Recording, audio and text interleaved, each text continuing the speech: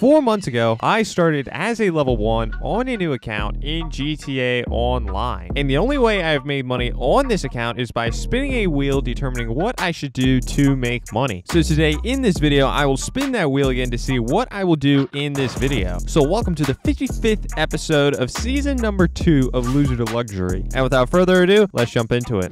Alright, so currently right now, I am on the wheel of quick cash. But before I spin the wheel of quick cash, I just want to remind you that we are trying to work towards buying the scramjet next. And it's going to come in at $4 million. And currently right now, I'm sitting at $858,000. So we still need to make right around $3,200,000 before we can actually purchase the scramjet. But how am I going to start out this episode in order to make money? And it looks like we are going to actually do our first ever payphone hit. And we haven't done a payphone hit this entire time during season 2. But today's the day we're going to do our first payphone hit. Alright, so right now I'm on the wheel of making money. So what are we going to have to do in this video in order to make money? And it looks like we are okay. I think we are going to the beautiful island of Cayo Perico. And I'm not taking my talents from Los Santos to Vice City. We're going to take our talents from Los Santos to the beautiful island of Cayo Perico and rob El Rubio of some money. And since this is such a good wheel spin, we're going to have to forfeit our next wheel spin. All right, so we're going to do a Cayo Perico heist today in this video. But first, I'm actually going to do a payphone hit. But before I get into that payphone hit, I want to talk to you a little bit about my upcoming schedule for posting. Now, if you're watching this video when it comes out, this video came out on a Monday. I usually don't post on Mondays, and I'm posting on Monday because tomorrow is when the new DLC comes out. Now, unfortunately, I'm not going to be able to post tomorrow, the day the DLC comes out, because I have some real life obligations I have to take care of. But I'm going to record on Tuesday, and hopefully I have videos ready to go for Wednesday, Thursday, Friday, Saturday, and Sunday.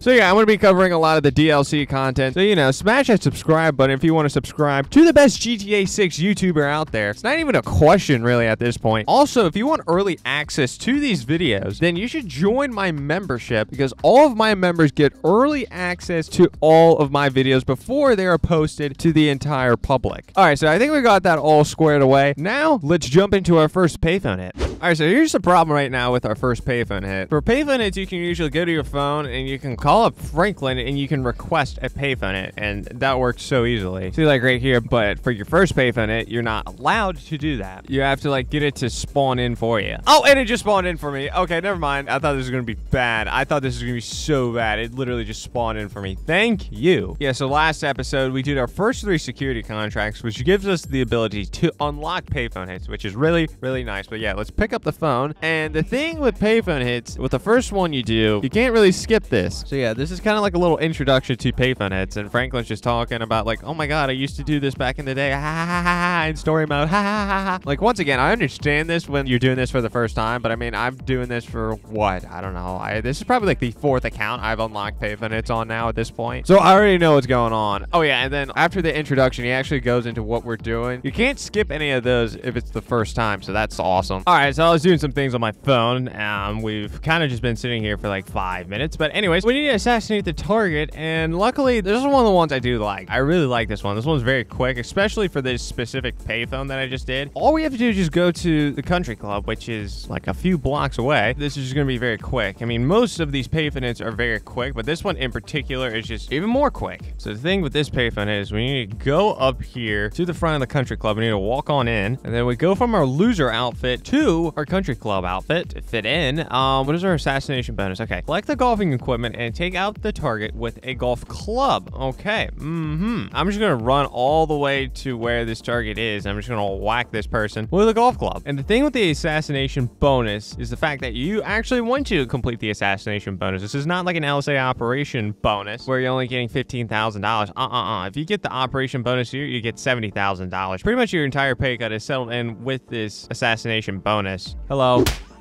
Hey, come on. Let's get the kill, please. Okay, nice. Got the kill. This person has security guards that sucked. So now I just need to leave the area and we should be good to go. And that's pretty much it. Plain and simple. All right, and there we go. Payphone it has been completed for $85,000. So yeah, this is definitely one of the better things on the wheel of quick cash now. And there you go. You see, oh, well, it just disappeared. But you get a normal payment of $15,000 just for completing him. And the assassination bonus is $70,000. All right, so after that payphone hit, we're now now sitting at $943,000. But now it's time for me to go to my casaca and actually start up the Cayo Perico Heist. So let's get into that. All right, so now I'm at my casaca, and it's time for us to start up another Cayo Perico Heist, our second ever Cayo Perico Heist on this account. So we need to go to the planning screen, and we've already paid the setup cost because we collected some buried stashes, so we don't have to pay the $100,000 right now, which is pretty nice. But yeah, we need to get into the gather intel mission. I'm not going to show you the gather intel mission except for what our primary loot is going to be, or if anything else crazy happens. I hope not, though. All right, so we're in the CCTV now, and we're going to take a look at the basement.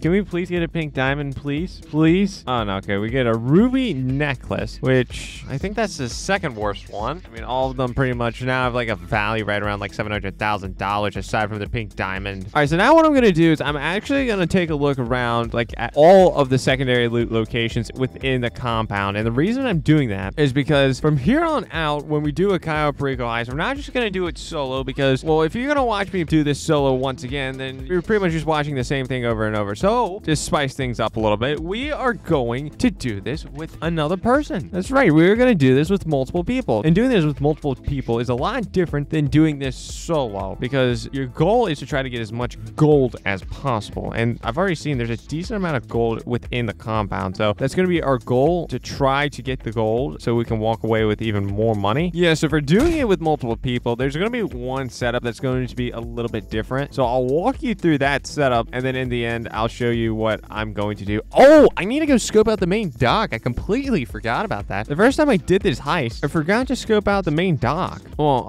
okay, now I'm thinking about it. I mean, like, I'm still going to scope it out. We definitely need to scope it out. I feel like at least once, just in case if I ever want to do this solo at some point. Oh, I also forgot to tell you about this when I was going over, like, my schedule for this new DLC that's going to come out. So the DLC is going to come out Tuesday. This episode is coming out Monday that you're watching right now. There's going to be another episode of Elusive Luxury. The next one that will release since the DLC releases is going to be Friday. But the thing with that episode on Friday is that one's going to be pre-recorded. So if you're expecting like DLC content for that video, just hold on for a second because you got to wait one more video because the next Elusive Luxury that will be posted on Sunday, that will be the first one since the DLC came out. But I'll mention that again when we get to that episode. I have no idea what to even expect with this new DLC. I'm recording this Thursday right now before the DLC has come out, and I really don't even know much about the DLC. I know there's like a little bit of information about it. I haven't even really paid attention, to be honest. All right, there we go. I scoped out the main dock as an infiltration point, which is very nice. Now, please take me back to the plane, and yeah, let's get out of here, please. All right, there we go. Intel has been completed. Now we're gonna get into our next prep mission, which I'll walk you through that one because we haven't seen this one before. All right, so now we're gonna select our approach vehicle, and the approach vehicle we're gonna use for multiple people is going to be the casaca. This is gonna be the best approach vehicle with multiple people. The best one as a solo player is going to be the long fin, and that's what we did the first time. Now we're doing this with multiple people, so we're gonna use our casaca as the approach vehicle. So let's get into this mission. All right, so in order to get this approach vehicle, we have to go to a casaca that's just in the middle of the water. And the thing with this one is there's a helicopter right there that is very, very annoying. So I would really like to take out this helicopter. That would be incredibly nice. So I'm gonna get onto this, I guess, rock that's in the middle of the water. Just take that out. Okay, there's still more boats shooting at me. Some dinghies. It's very nice. Yeah, these guys are ruthless if you can't take them out. And like usually I have like a sparrow to take these guys out, but unfortunately I don't have a sparrow. All right, there we go. I took out all the guys. Oh, my dinghy. Oh my god. Yeah, my dinghy just floated away. You know what? Screw it. I'm just gonna use one of the enemy's dinghies. I don't care. But yeah, now we need to swim to this casaca right here. All right, so now what we're trying to do is we're trying to find a signal jammer, essentially.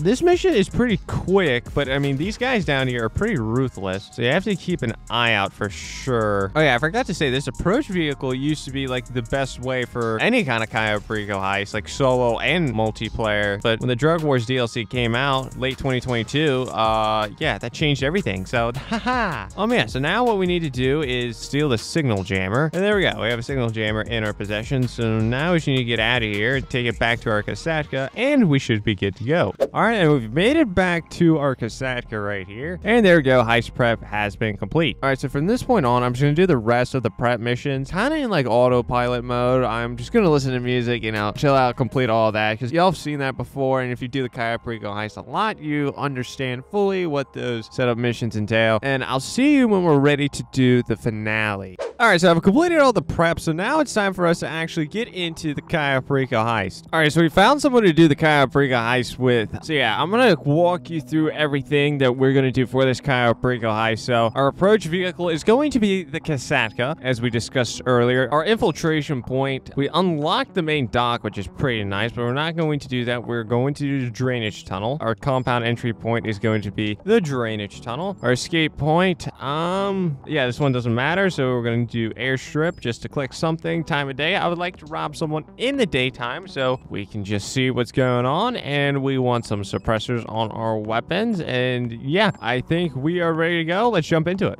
All right, game, we've been sitting here for a little bit. Hello? Okay. That took like a minute just to load in like this little screen. I was about to get pissed off kind of like 2 episodes ago with selling off vehicles from our vehicle cargo warehouse. But anyways, we just need to swim to El Rubio's compound so we can actually get started with this Cayo Perico Heist. Now, with this Cayo Perico Heist, it's going to be a lot different doing it with multiple players instead of doing it as a solo player, or at least the most ideal way to do it. Well, the person that's joined our Cayo Perico Heist, he was in that video where viewers join the heist. He joined this one. He's a level 32. I'm not communicating with him right now. I don't know honestly how good he is at a Cayo Perico Heist. I would suspect he's pretty decent, but we'll see how it goes. Okay, and doing it with multiple players too. I'm not the best at doing it with multiple players either, and hopefully I can get a little better, kind of prove that I'm pretty decent at this. But what we want to do now, if I can get around him, okay, nice. What I want to do first is we're trying to find key cards, and we're trying to find key cards so we can get into the secondary loot locations. One location is right here.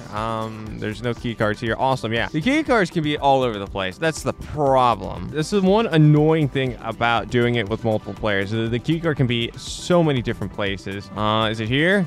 Oh, yes, I'm so happy. I'm so happy about that. Thank you. All right, the way I like to do the Cayo Perico Heist solo is a little bit blocked off by a juggernaut that's right there. So I don't want to run right there yet. Luckily, my teammate is just kind of chilling out right here. All right, so now I'm going to run only a little bit, though. I'm going to run to like this spot because there's another guard that's like right there. Okay, now that guy's turning around. That's going to give us a window of opportunity to run right behind him. All right, so yeah, we're going to run. No, hold on. Oh, I'm screwing up. I'm screwing up, low-key. Oh, God. We've been caught. That's on me. My teammate's following me. That's on me. God dang it. That's on me. Technically, my teammate was the one that got caught. He was following right behind me. I just kind of was like, I don't know what I'm doing at this point. Yeah, I'm trying to get better at doing it with multiple players, but obviously that didn't work. Okay, let me try this again. Ha ha. We got a good key card location spot. Not there. If it's one of the first like 3 guys that I'd kill, it's actually pretty nice. If not, then we're gonna have to kill like a bunch of people, which is gonna be annoying. Oh, great. Haha, thank you for not having it. Wow, you're so cool. I forgot. Can I kill this guy right here? I hope I can, because I just did. Ha. All right, another key card. All right, cool. Oh, yeah, so we need to find one key card out here in the compound, in the main compound area. The second key card location is going to be inside of El Rubio's office. Okay, we're going to run over here. We're going to do the same thing. We're going to run into this little cubby right here so we can get away from that guard that's right there. There's probably a better way to, like, do this, but this is just the way I know just from doing this heist solo so many times. We're gonna chill right here for right now because that guard right there, teammate. My teammate might. Now the juggernaut's coming back. It is completely different right now doing it with multiple players. Yeah, geez, take your time. I mean, the elite challenge is not even on the table anymore. Okay, now we're gonna run. I think no, because that's so annoying. This guard now is here. Oh my God, can you please make up your mind? There's a guard that's like right in the way of where I want to go. Please turn around. Okay, you moved. Okay, good. Thank goodness. All right, this guard's finally moving. Thank you. You can die. All right, so now we're gonna go over here. We're gonna take out this guard for fun. Oh, he had gate keys too. Beautiful. Okay, I kind of low-key panicked for a second because there's gonna be a guard that's gonna charge. Yeah, okay. I think if you kill this guard close to where some other guards are, they're gonna hear the death of this guy, which is not what we want. All right, I think we're good now. Yeah, all right, we're good now. Okay. All right, so here's the second key card location. Very nice. And then we're gonna open up the safe right here so we can get some more money, or actual first money, and we got, okay, $74,000. That's actually really nice. Okay, my teammate got the Perico pistol. Can I get the Perico pistol, or is it only one person? Okay, only one person. All right, I gotta do a hack real quick. All right, so there we go. Okay, my teammate just picked up the painting right there, which I guess can be another form of secondary loot. That wasn't really our goal, but it's all right. Our goal is to go over here and get gold, and there's a little bundle of gold over here, so I'm definitely gonna pick this up. Yeah, gold's gonna be the best secondary loot, so that's what we're trying to go for. Another thing too is we want to collect the primary target later on. I think my teammate's about to take the primary target. Can I message him real quick? Okay, I got it off. All right, cool. Okay, yeah. We want to try to get all the secondary loot first because there's going to be more guards that spawn in. All right, so now we need to get more loot, and this is where it's going to get a little bit interesting because I don't know how I'm going to get to another good loot location. I think there's a building with 2 gold bundles, and obviously we want to get that, but the problem is how are we going to get there? Well, it doesn't even look that bad because all we have to do is just walk right here.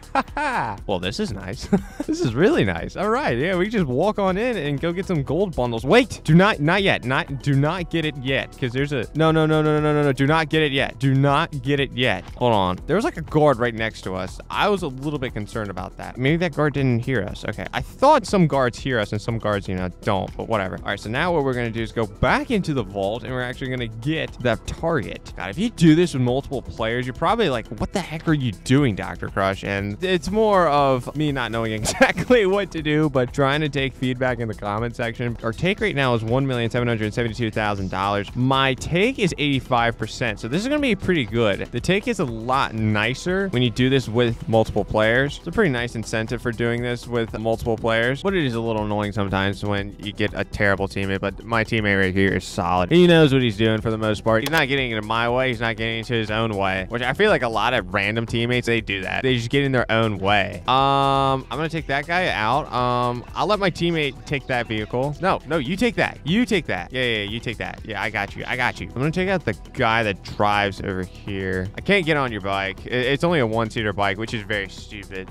I'm taking this vehicle, and then I'm going to drive off of here. All right, so now we are just going to get out of here. Just swim away, and we should be good to go. All right, and there we go. We completed the Cayo Perico Heist. Probably not the best way to do it, but whatever. And there we go. Heist passed. All right, so we had a potential take of $5,082,000. We got an actual take of $1,559,000. I got 85% of that, which is $1,325,000. I did not complete the elite challenge because I screwed up. All right, so after that Cayo Perico Heist, we're now sitting at $2,251,000. So we need to make right around like $2 million before we can actually purchase a scramjet next. Make sure you check out this video right here if you want to see viewers get 1 attempt to complete my heist in GTA Online.